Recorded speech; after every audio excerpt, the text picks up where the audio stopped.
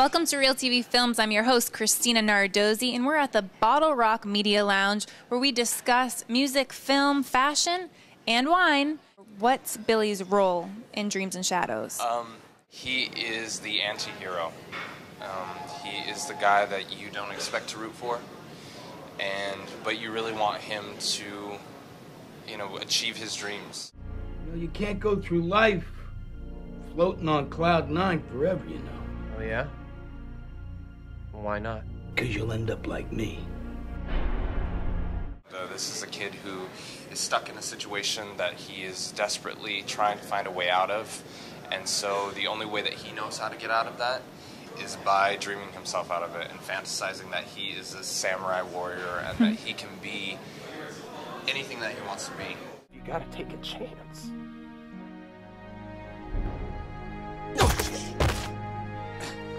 Why did you want to play the role of Billy?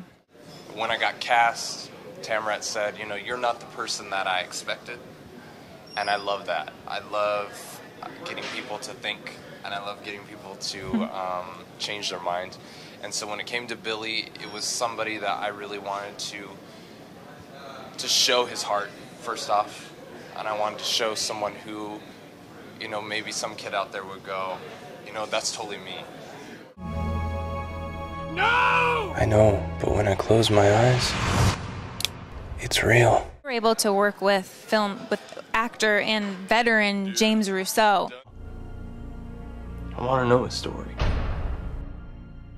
Why can't you just talk to me? Huh? Maybe you should stop worrying about me and start worrying about yourself. When we went into the rehearsal process, this guy was totally like, I'm here for you, like, whatever you need. And he's a legend, as you know. It's Absolutely. Like, and working with somebody like that who's totally like, give me little tips even on like camera angles and all of these different things that as a newcomer, to be under that kind of a watchful eye, along with a great director, it's like, you feel really safe. How was your working relationship with Tamarat? Did you grow as an actor because of the way he directed you? Don't let go! Don't let go! Let go of me! Don't let go! You gotta get your life back together, Pop. When you fall in love, kid, it's not always what you dreamed it would be. Doesn't make it less real. He pushed me to areas that I didn't think I could go into. And as you'll see in the film, there's some really dark, raw moments that I think we've all had, but we don't necessarily show people.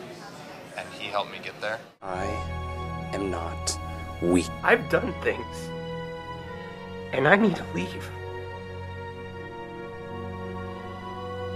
Thank you. And thank you everyone out there who's watching Real TV Films. I'm your host, Cristina Nardozzi.